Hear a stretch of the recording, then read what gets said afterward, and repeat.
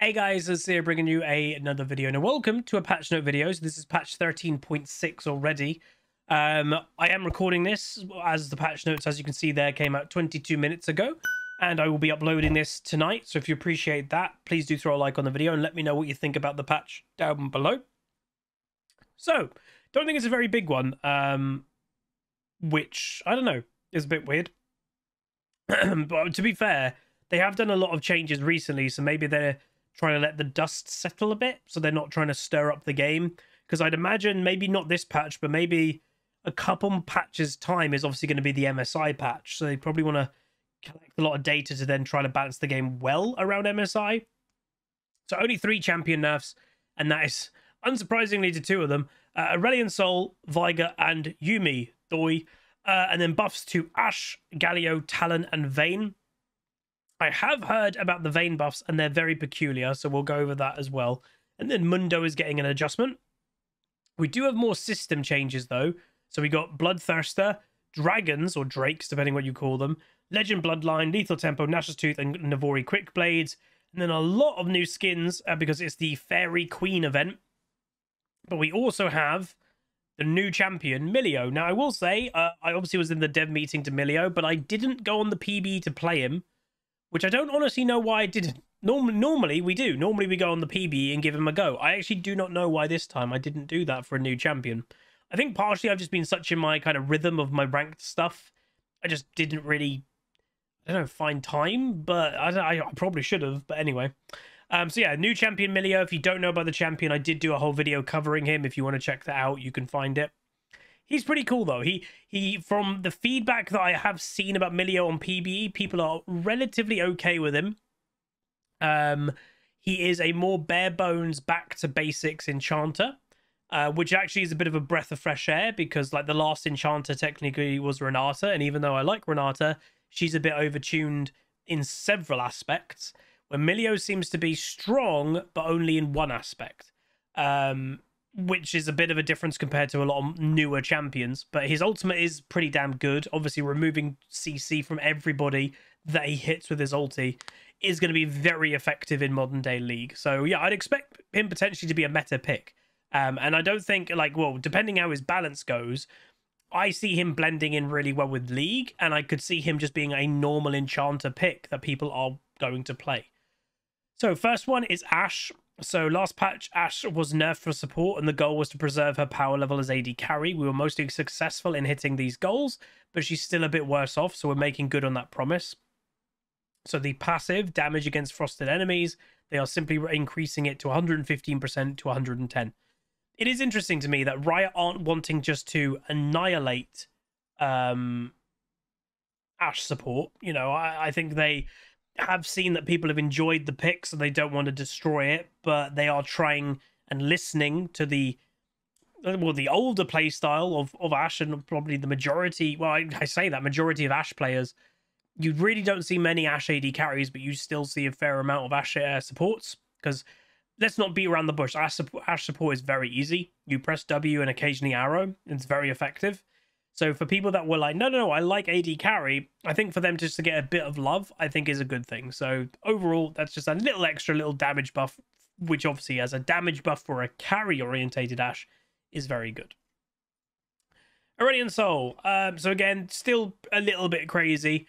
His kit, and I will say fundamentally he has a strong kit, and I've always said the stronger the kit is, the harder it is to balance.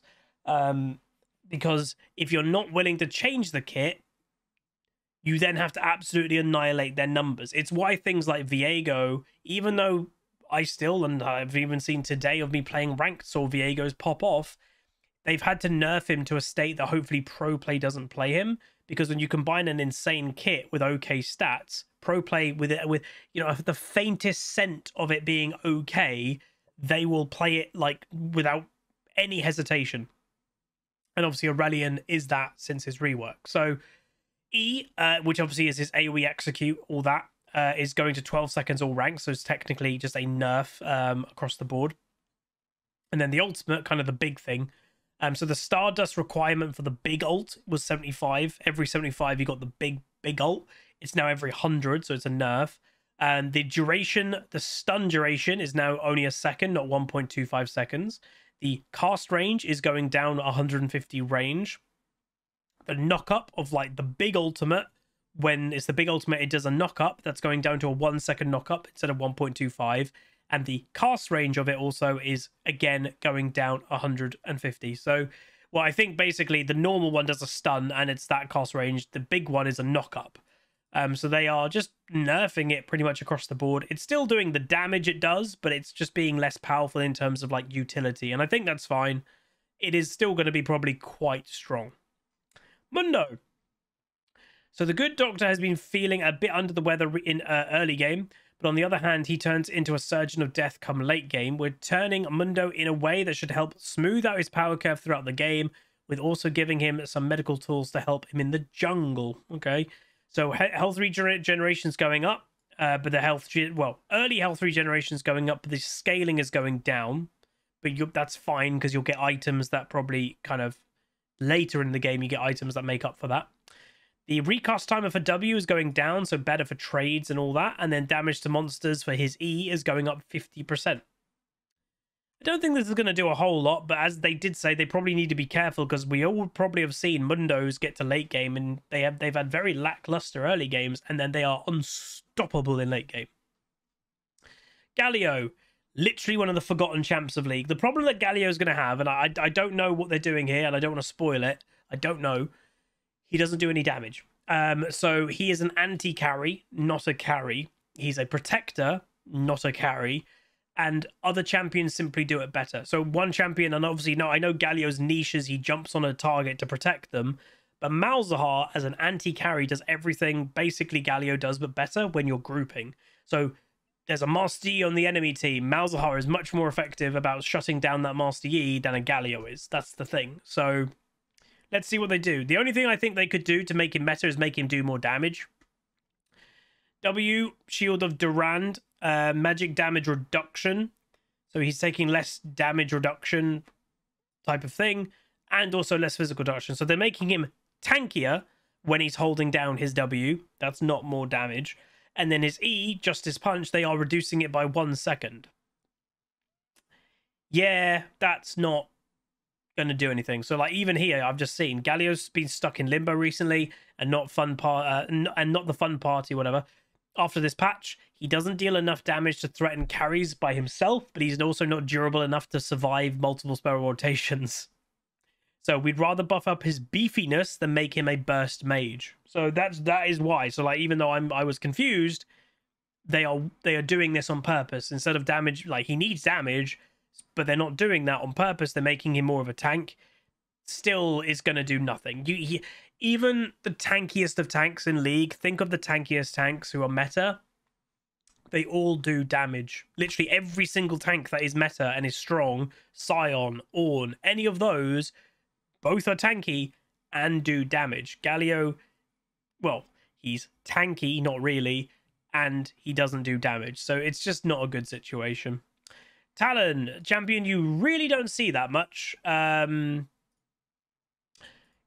But, and this is where I do say but, in my opinion, it's healthy for the game for there to be waves of popularity with champions. To me, it's really boring when one champion is always really popular. You have to remember that not even that crazy long ago, Talon was like the jungler to go. Like a year ago, maybe not even.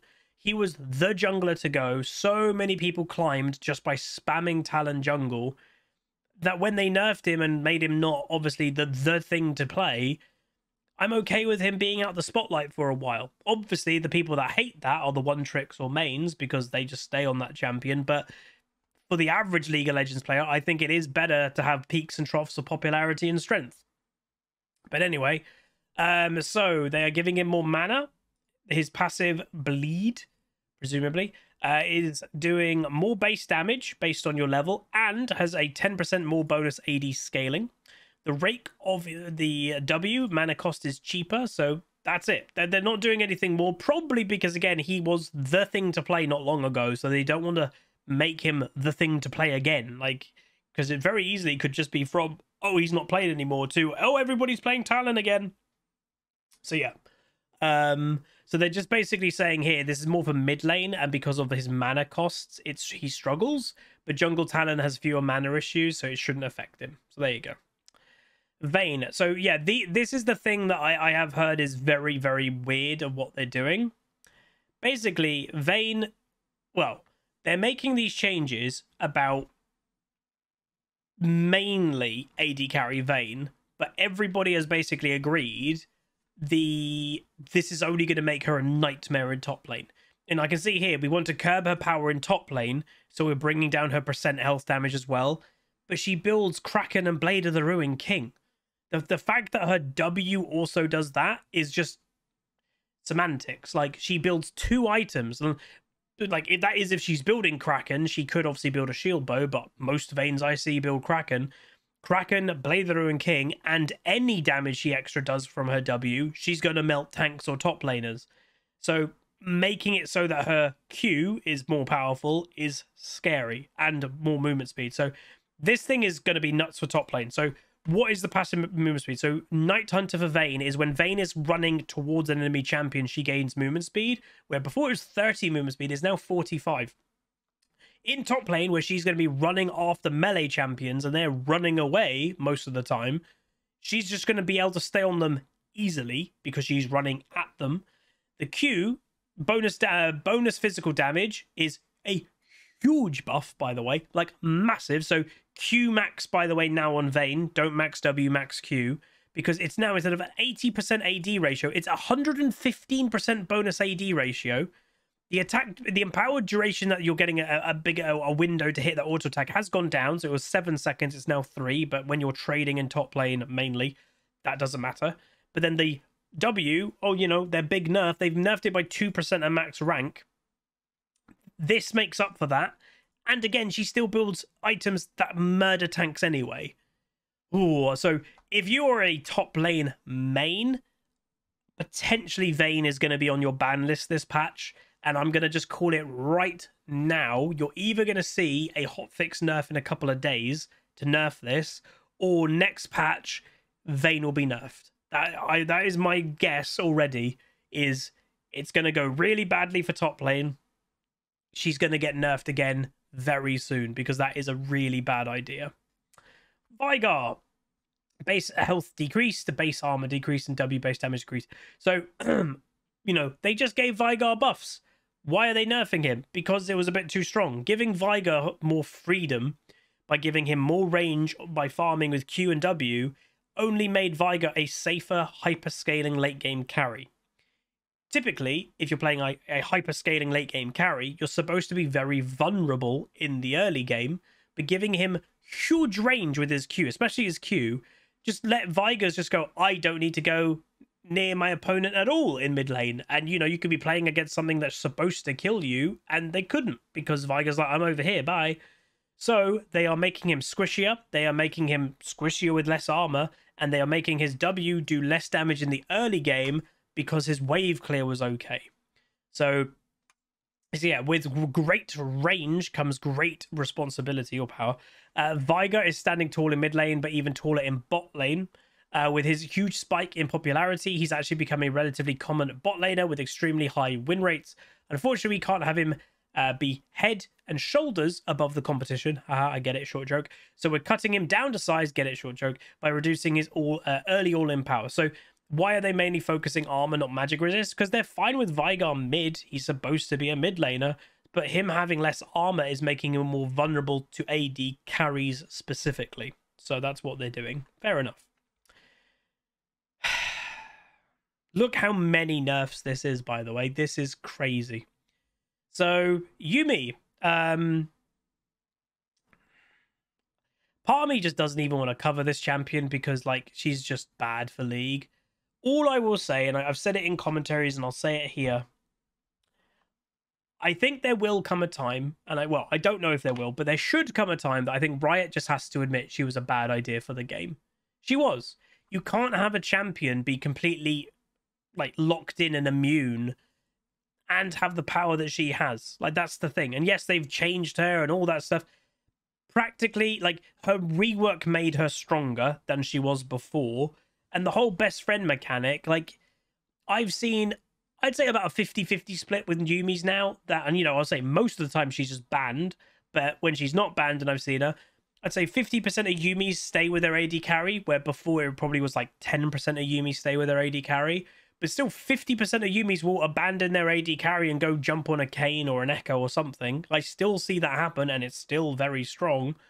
But to me, like, it's the basic thing of Riot, and you know, we've seen reworks and that, and usually when reworks happen, they're trying to fix a champion for what their problems were. I've never seen Riot muck it up so badly that the whole community completely agreed, even Yuumi mains agreed, the unhealthy playstyle of Yuumi was her AFK only stay on a champion playstyle. That's what everybody agreed with. It's like, oh, yeah, that's awful. Like, for any skill expression to Yuumi, you should be able, you know, you should have to pop off every now and then to get any kind of benefit. And the good Yuumi players before the rework would occasionally pop off, do the auto attack, get the shield, the mana thing, and pop back on. They removed that, so there is no incentive for a Yuumi to jump off their target ever. Like, it literally doesn't exist. So they basically made the playstyle that everybody hated, the AFK playstyle, the default playstyle for Yuumi. The only playstyle for Yuumi. It honestly is the most confusing thing I've ever heard in my life. Like, I literally don't even get how they do that. Like, whew, that is just weird. So they are doing some nerfs. So the Q cooldown is being flattened to 6.5. So yeah, it's technically a buff in the early game, but then is a flattened nerf at max rank. Mana cost of it is going to be more expensive for rank 2 onwards, with a lot more mana cost at rank 5. The speed of the missile is going down, the enhanced speed of the missile is going down, and the max range in a straight line is going down. Ultimate, overheal shield duration, so it was 3 seconds to 1.5, so this shield will last the full duration of the spell, 3.5 seconds, plus the amount of time, but they are removing the best friend bonus resistances. They are just getting rid of the bonus resistances that she gave. All I will say, like, if you enjoy Yuumi, all power to you, but I don't think anybody would, I think Yuumi players, if they really deep down had like thought about it, no one thinks she's a good thing for League. Like, she's unhealthy for the game. You may enjoy playing her, and that's fine, but she's not good for the game. And I've said before, like, there's 160 plus champions in the game. They're not all 160 cannot be good for the game. I wish Riot just would admit that. And they've even tried to rework it, and it's gone bad. And I knew it was going to go bad. Remember when they did that kind of reveal going, oh, we're reworking Yuumi, here's what we're going to do. Hey, we're going to do everything that you guys don't want and don't want us to do. And we're going to make sure we keep that W mechanic. I said in that video, as long as you keep the W mechanic that she can latch on things, and either you can't forcefully pop her off, or that exists, she's never going to be good for the game. And look what's happened. They've tried to rework her, and she's a complete and utter mess. Just, it's not worth it. It really isn't. Items. So, yeah, AD carries got a little bit too strong from the buff. And I said that. I did say, like, they're buffing an AD carry role that I would have already considered strong. Like, when they buffed AD carry, it was already the second strongest role in the game. It still is the second strongest role in the game. Jungle is the strongest. But, like, why would you buff the role that is second strongest? That makes no sense. But anyway, Bloodthirster, the shield of it is going down. So it was 180 to 100. It's now 450 to 400. So a lot of AD carries, or some AD carries, especially Draven and stuff, are building Bloodthirster first. And with a crazy big shield and lifesteal and everything, they just weren't dying. So that is a bit of a nerf to that. Nash's Tooth, obviously not an AD carry one, but they are making it more expensive. They're changing the recipe for it, but also because they're making it more expensive, giving it a bit of ability haste. There's that. Navori Quick Blades. So it used to be a cooldown reduction on auto attacks for your non-ultimate abilities was 15% of remaining cooldown. It's now 12. So again, nerfing that.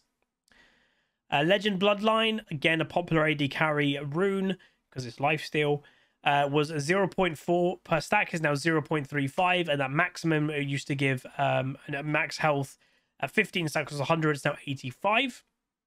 Lethal tempo, again being nerfed. Attack speed for ranged users was 30% to 54%, maxed at level 12. It's now 24 to 54. So, and that's maxed at level 18. So it's weaker early game, and you're not getting the actual benefit of it until level 18 instead of level 12. So that is a nerf. So there's that. Dragons. So I've always said, because some people are like, how do you make jungle less influential in the game? I actually have said in the past, nerf dragons, because that is a big reason why jungle is so influential, because the game of like nowadays really goes around dragons and objectives, and that's the jungler's job. Whichever jungler is doing better gets all the objectives. But if the objectives aren't as strong, they won't make as big of an impact in the game.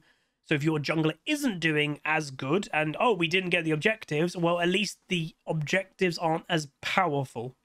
The problem that you've got is, will this actually do anything? That they're nerfing some dragons and stuff, and they're nerfing the stats that you get from them. Arguably no, because of the launch of elemental dragons a couple years ago, and because jungle has been that primary role forever, well, since then,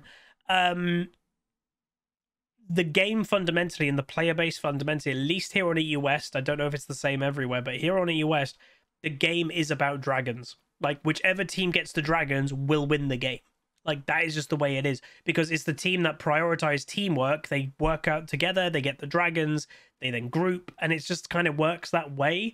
The team that your jungle is ignoring the dragons, they 9 times out of 10 lose the game, because they just don't have that urgency, they don't have that teamwork. So even though the dragons are weaker, generally if you're the team that isn't really going for the dragons, you're the team that's probably going to lose.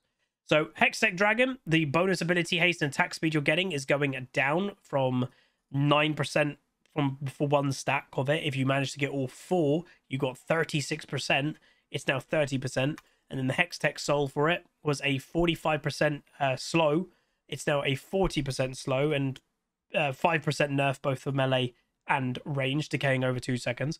Infernal Dragon, they are nerfing how much you get by 1%. So bonus AD and AP was 6%, it's now 5. But then obviously if you got 2, you got 12, it's now 10. 18, it's 15, 24, 20. So yeah, 1% AD AP nerf per Infernal Dragon stack. Less resistances for Mountain. Ocean Dragon, also less missing health regen. So just less stats in general, less strength from the dragons. Obviously, the only one that they've actually not nerfed, or 2 actually, they've not nerfed Wind, whatever it's called, Dragon, and they've not nerfed Chem Dragon. So, but there we go. ARM adjustments, Clash Bilgewater. So just to mention, obviously I couldn't play week 1 of Clash. Sorry about that. I have spoken to the Clash team. 4 of us have said that we can definitely play potentially both days. We are just waiting on full confirmation on one of the players to see what days he can play. Hopefully both of them, because I miss playing Clash and I miss making content on it. So I will be bringing back Clash content soon. Normal queue Conundrum. We're working on a few updates to improve your blind pick experience. These changes are going to affect in the night on March 31st local time. These changes will be so good you won't be able to resist tipping your hat in approval. That's... oh, right. This is an April Fool's thing. But seriously, make sure you go check out Blind between April 1st and 3rd, according to local dates. Okay, let's do a normal blind pick in these times. There's something going on with April Fools. Behavioral systems, bystander feedback reports. Players who were in a game where they were exposed to disruptive behavior but did not report themselves will receive a notification to inform you took action. Oh, wow. So even if someone's toxic in your game, you don't report them and they get punished. Before, you obviously wouldn't get notified because you didn't report them. But now, even if you don't report them, you're still going to get a notification. Why are they doing this? Because still so many people will go, Riot don't do anything to toxic people. Even if they don't really report people, those people will still say things out loud. Now they're trying to make it so obvious of like, boom, pop up. Someone got punished, someone got punished, someone got punished.